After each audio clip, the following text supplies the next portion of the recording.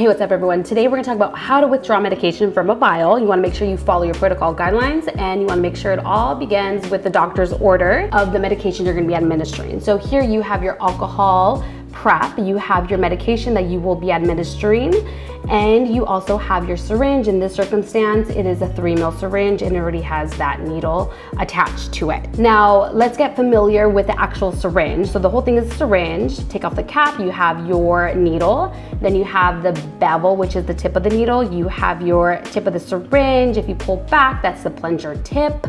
Then you have your barrel.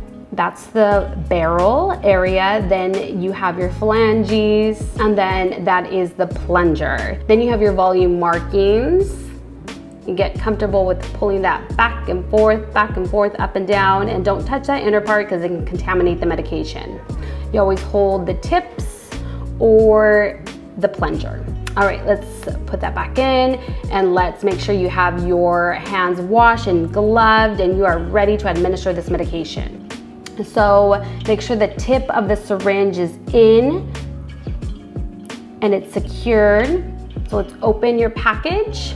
All right, so we got our syringe and we have, so right here we're going to pull back 1 ml of air because that's how much we are going to withdraw. So that's what we will inject into the vial. Now we have our medication and we're going to secure it with one hand and flip open the cap. There we go.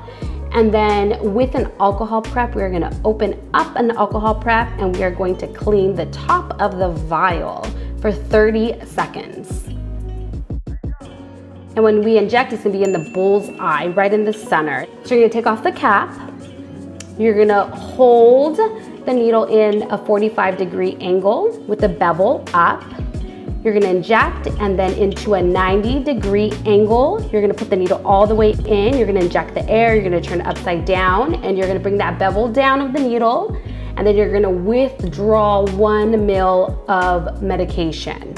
You can flick it if there's any air bubbles to get that out and kind of go up and down. Flick it until you feel it's comfortable and it's a good spot.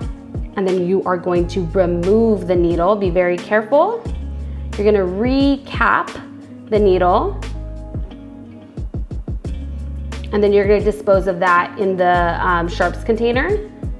Never reuse a needle, and you always want to make sure that you have the right patient, right route, right drug, right dose, right time, and you document and you chart it, and you can attach this to the actual IV that you're going to be administering it, or if you're going to have to administer it through an IM, you attach the appropriate needle as needed.